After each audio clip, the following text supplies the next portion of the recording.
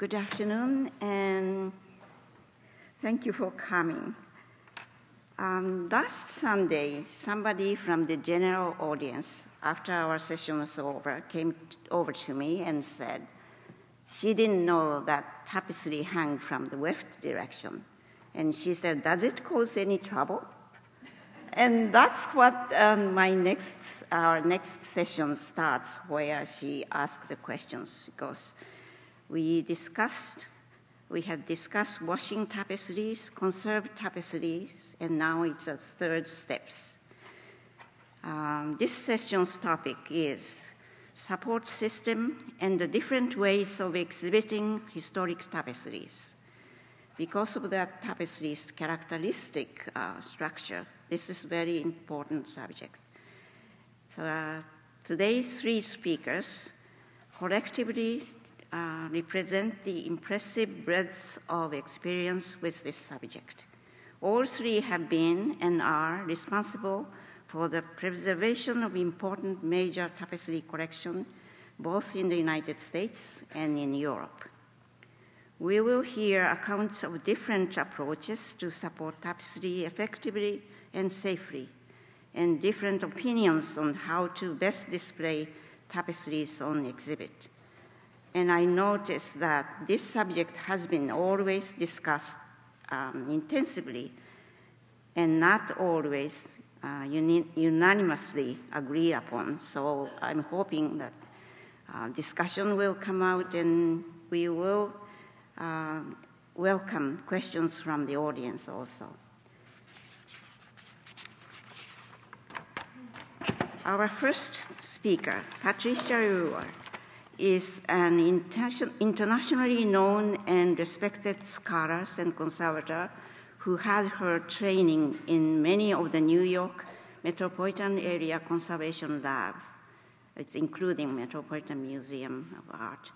Her career took her across the United States and overseas to Florence, Italy, Glasgow, Scotland, and Surrey, England.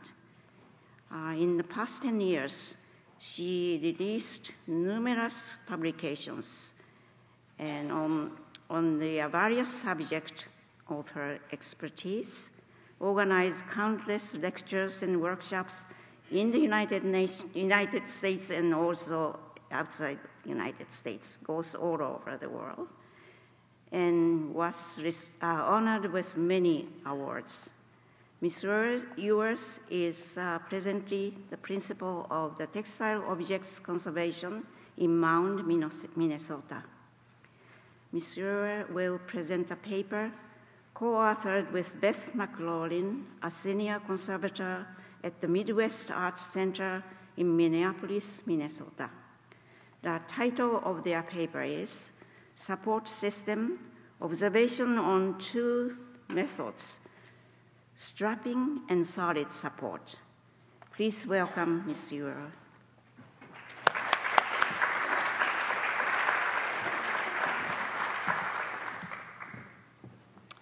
Thank you, Maduri. Thank you, Florica, and thank you, Tina. That was such a nice introduction.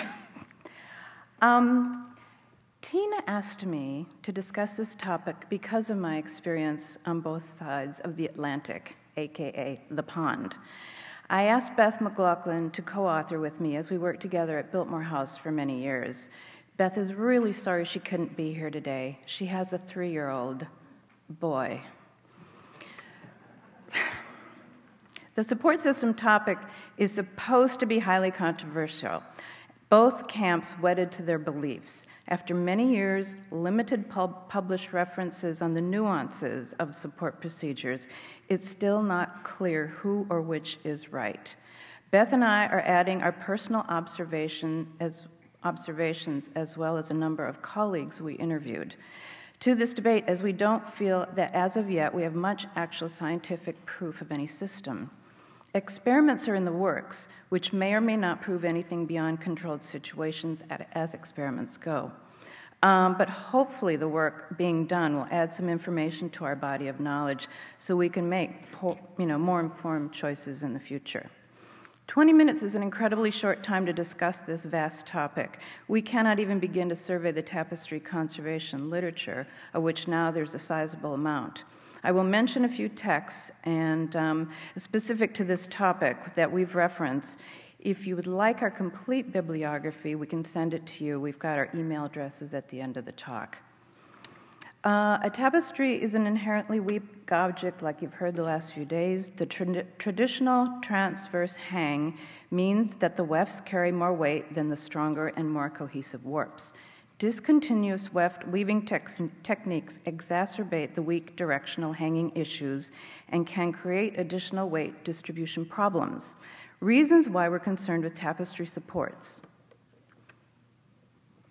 The overall size of the pieces, original materials, age and degradation of the tapestry, display type and location, permanent versus rotating display, large slits including applied borders and applied galloons, large areas of weak silk, weft loss, warp, and or weft loss, inconsistent weaving tension, uneven tensions from weaving methods, multiple color changes versus large areas of the same color, poorly executed previous repairs, alterations, or lack thereof, patches, and I mentioned degradation again. Degradation is really important.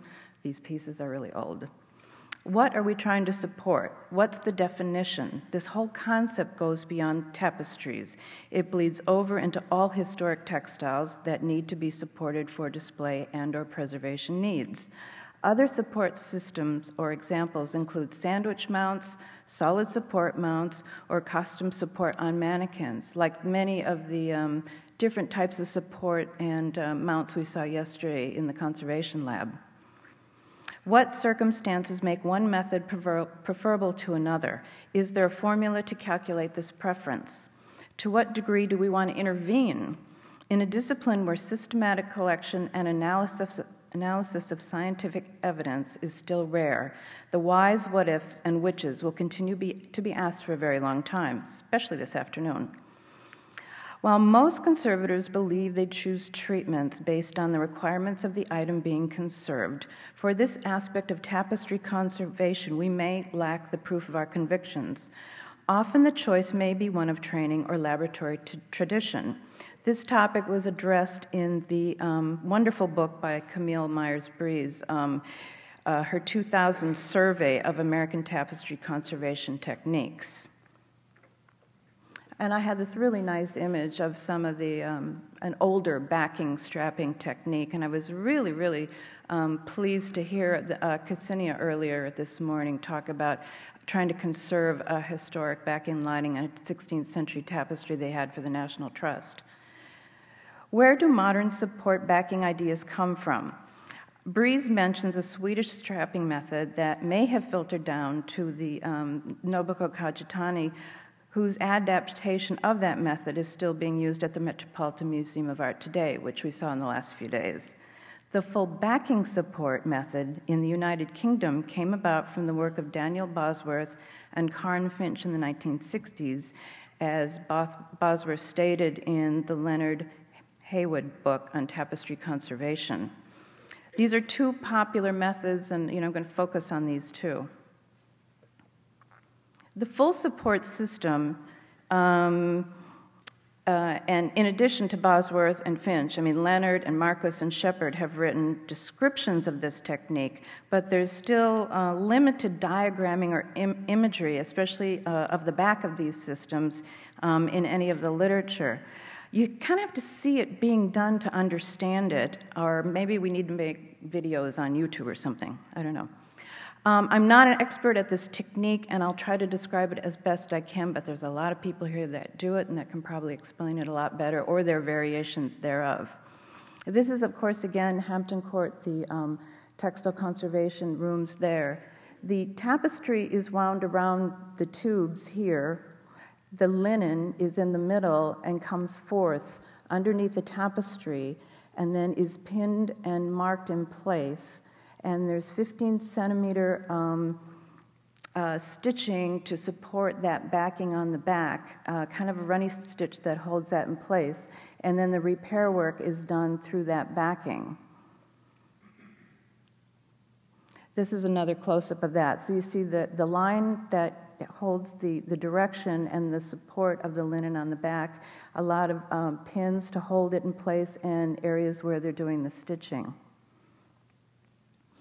And of course, there's a number of tapestries throughout Hampton Court Palace on the other palaces that have been done with this technique. Not every one of them. 2, or now I think there's 3 in the Great Hall that have been done that way. And they hang beautifully, and they all look really good. The strapping support system is equally difficult to envision. Kajitani, Bruce Hutchinson, in the 1989 Getty publication describe it. Kathy Francis describes it in the Leonard and Hayward book. They've given, again, really good written descriptions, but again, little imagery. This technique I'm a little more familiar with, and I was able to get a lot of pictures from my colleagues. This diagram I'd made a few years ago, and I repeated it again for use by the LA County Museum of Art. Catherine McLean had a question about a tapestry she needed to support rather quickly. So the strapping technique, the straps are every 12, 15, or 18 inches apart. They originally, many, many years ago in the late 70s and early 80s, we had kind of a narrow 1.5-inch heavy woven webbing that we used. Then on top of the straps, at the bottom, there was always a footer, kind of a dust footer that was just stitched for across the bottom, and that was, just to catch dust. What I've added more recently is this header, which I'll talk about, because it seems to be many of the tapestries that I've been working on were so weak at the top from former hanging devices or being nailed to the wall or tacked to the wall, or the stress and strain from the old ring system that they used to have. And then on top of that, you'd have the Velcro support, and then there'd be a whole separate dust cover lining. I found this when I was going through all my records. Bruce Hutchinson had this very elaborate formula for how to calculate the straps, and I thought it was kind of fun to see this again. The tapestry, again, this is from the Minneapolis Institute of Arts. This is one of the tapestries that was done in the late 70s, early 80s by me and Miriam Butterfield. And you can see the straps, it's those narrow webbing ones again. And Beth was preparing this tapestry actually to come to the Baroque exhibition, so she was adding the top header that we like so much now. So that's the header. Oh, hello. I guess my little... This is the header, and she's got kind of a network grid, diamond pattern stitches to support that. Going from strap to strap. We try to make this header go down below any type of border, 3 or 4 inches, so it goes into the body of the tapestry a little bit. Just some other views. She's starting to bring this up on the hoist here. I'm pretty sure she stitched that. Yeah, she did stitch it vertically. Once it was pinned in place, she raises it up on the hoist, and then they do the stitching front to back, people on each side. Now, these are the tapestries we did at Biltmore House. After I knew I was coming to do this talk, I was in North Carolina on business, and I went over to the Biltmore House to take a look at these tapestries that we had done the strapping technique to back in, 20 years ago. So these are 4 of the ones we had completed, and the silk areas, I looked very carefully. Nothing's drooping, nothing's sagging in between.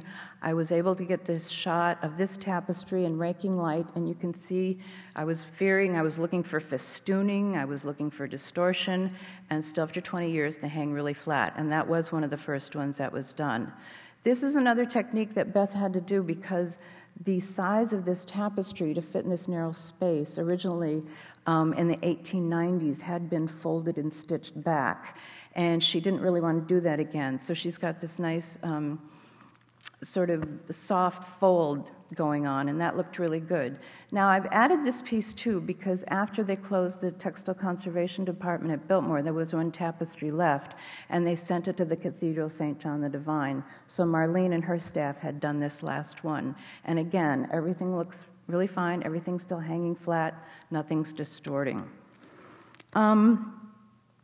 I want to make a comment here about when I was talking earlier about images and directions and the full backing support technique or the strapping technique. Frances and I found when we were writing our book that it's really limited literature that we have about the actual stitching and placement and mounting of textiles that we do every day. And I don't know if we're so bored with it and we don't want to publish it, but we really would like to encourage people to consider writing on those topics. They seem really basic, but we need to get these things out there and recorded, the kind of work that we do every day.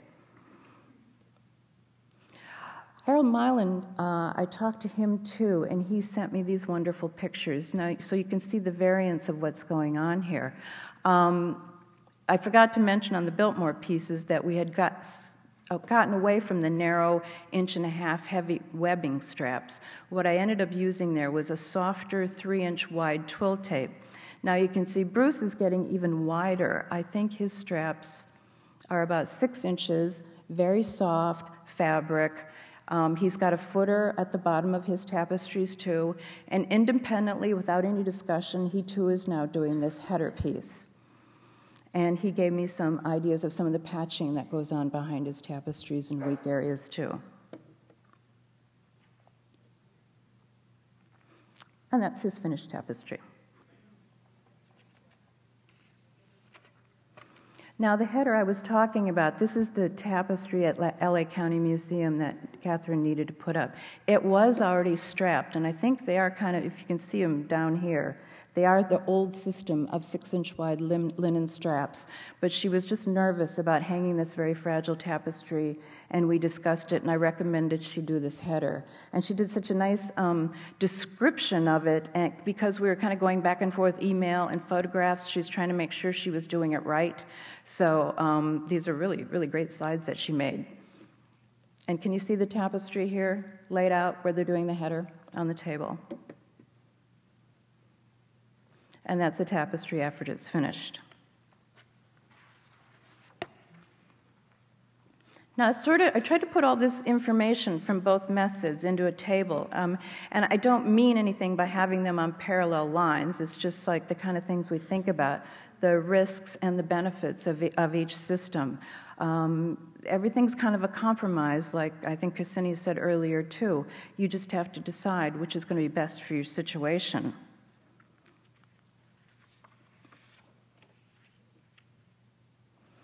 Now, there's, of course, different solutions just besides the full support or the straps, or there's variations on each system. You can have limited patching or backing of large silk areas. I've done that in the past. You can have combinations of straps and or partial or full supports. Like I said, the straps can be thin. It seems like a lot of us are getting wider and wider with our straps, so we're almost going to full support. Another method, or the solid supports, like we saw at the Cloisters yesterday morning, I really kind of liked the whole idea of that too. People mentioned the first day they didn't want to really restrict tapestries. They thought it was stressful for things being held taut. But I kind of like the idea of using the stronger warps when you can. Yeah. When I was digging through all my stuff too for this talk, I found this old sketch I'd made back in 1987, where at that point I'd been recording the different types of backing and support systems that I'd seen, and then I found a picture of one of these that's much like one of the sketches I had, and then this is just a different type of stitching the backing into place, the full support backing into place.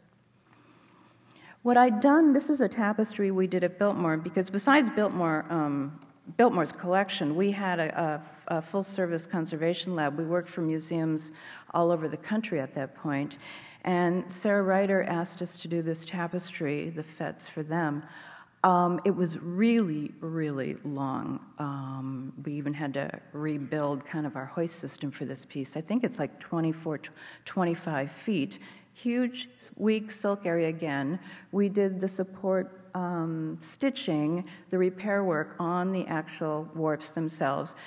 did a dust cover lining and straps, but what I added on these pieces were Velcro on the two sides, so there could be some tension on those warps to hold it into place. And I asked Sarah again, and this tapestry was up for almost 2 years, and she said it hung very, very well for those 2 years.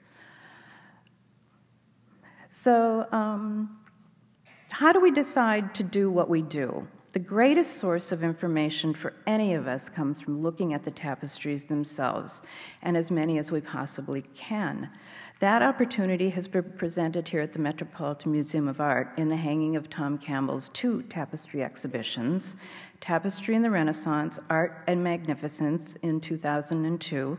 They had 41 tapestries dating from 1450 to 1560. I mean, these 41 tapestries were from 33 collections in 12 different countries, so you know they all must have had some type of different backing. And then the other more recent exhibition, Tapestry in the Baroque, Threads of Splendor, that was in 2007. That had another 40 tapestries dating from 1590 to 1720. Collections again from 15 different countries. If only, I love those exhibitions, but if only we could have seen the backs of the pieces. That's all I could think about going through the 2 shows. We all agree that much depends on tapestry's age, early or late, variations in the weave structure, including density, the amount and types of slits, materials such as silk, percent of silk, the drop factor, and the tapestry's overall condition. I don't think most of us are trying to be formulaic, and we're trying to provide treatments tailored to our specific tapestries. Boswell stated in Leonard's tapestry book, she stated, when a full support is required, and I took that to mean that maybe she doesn't always do full supports on all her tapestries. Harold Milan, Camille Myers-Briggs, and Marlene Eidelheit were more than happy to describe their decisions for using straps, but all of them seemed flexible and had varied their techniques over the years. Several U.S. conservators do use full backings, so it's not an international divide. I think the most difficult part is doing repair work through the support. I personally believe that. It's a concept that's a little bit difficult for me. And if tapestries are much more fragile than we thought, as proven by the monitoring of damaged in historic tapestry study, the MODHT, this is outlined in the recent publication, Wrought in Gold and Silk, Preserving the Art of Historic Tapestries, which Mariah Hack is going to talk about later this afternoon. Beth and I personally feel that so much pinning, stitching, moving, and handling to get different types of backings on is not a great way to go. I would prefer to repair and then add a backing. And again, I have to say, this is merely based on observation and experience, no hard scientific facts. But that's not to say we haven't got some great scientific studies going on.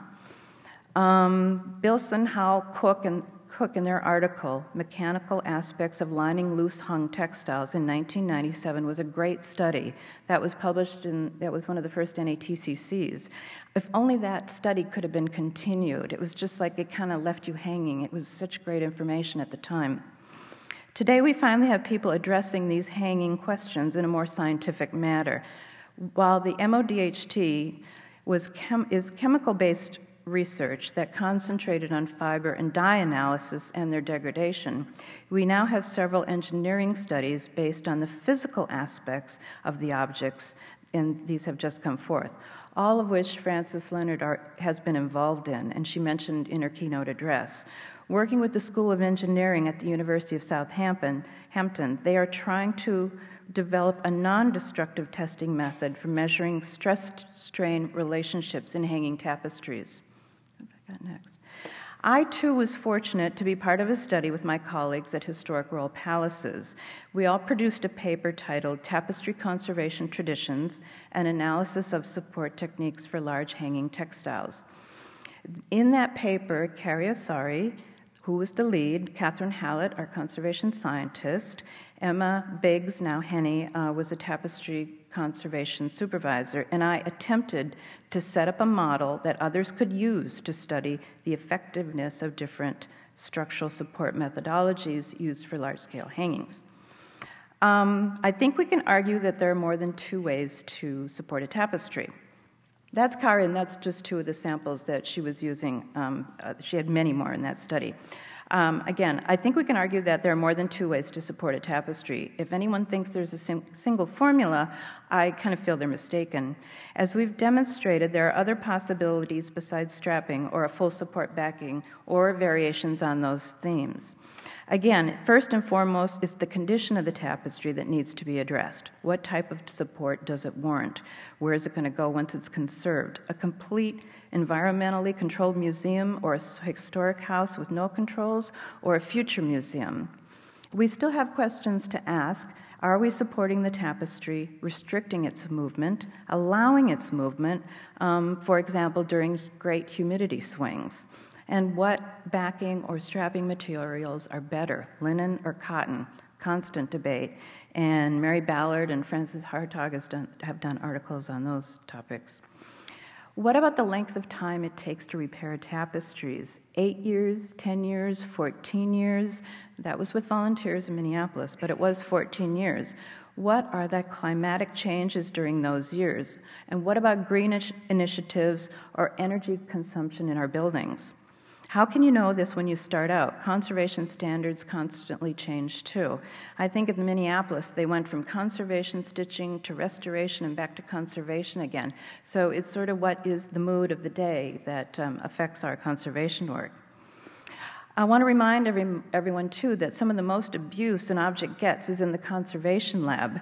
When you talk about many years of conservation work, you have to take into account that lighting, that handling, that stitching, that moving, and that there can be a lot that goes onto a piece over that time.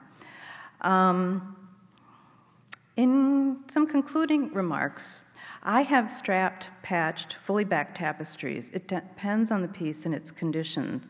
I have not stitched repairs to backings. I'm not saying that that cannot or should not be done in extreme cases. Camille Myers-Brooks in her book states, the most surprising fact about straps to emerge from her study is that very few American conservators always strap. It seems, then, that strapping, which has for so long defined American tapestry conservators in the eyes of our European counterparts, is always under investigation. And I like this final statement of hers. We, American tapestry conservators, although possessing a wide array of techniques and preferences, have many goals in common. And I have to add, I'm sure our international colleagues do too. As professionals, we all seek to provide stable repairs and that respect the history of the tapestry and the needs of the viewer. And I have to add, too, now we have the stakeholders we have to address. We strive to expand our knowledge and improve our methods. Which brings me to why the symposium is so important. I'm really glad we can all be here and share, and I hope we have a lively discussion later. And I hope maybe that we do get these papers published in the future. Beth and I would like to make a final challenge to everybody here. We would like to invite you to study and experiment with the different systems and share those experiences with us. Take a look at the system we developed at Historic Royal Palaces, or look at one of Francis Leonard's engineering studies. Go to work with an engineering department. Try something, and perhaps we can share our findings someday all together. We must be careful, I want to caution you too, as we're such a small field, we end up doing our own research and our own experimentation, and that sometimes can instill our own bias in the experiments that we do. So I feel like that just doesn't happen in textile conservation. I think it happens in all conservation sometimes. So I feel that if a greater number of us do repeatable experiments and then share this information together, we can strengthen our own arguments and strive for objectivity at the same time. Alice Blum said she observed while hanging the tapestry of the Baroque exhibition that she saw tapestries with full backings, straps, partial patches, and some tapestries with nothing at all in the back. She remarked that they all hung well. Granted, it was a short-term exhibition, but what could we learn from those observations? I think we could learn a lot. Okay, I think that's it. I just want to say there's no formula, and I think we all know that in our work we have to make some compromises. Thank you very much. These are selected references. This is how to get a hold of Beth and I. And I want to thank the Metropolitan for having us and the two foundations, Kawasaki and the Quinquay Foundation. Thank you.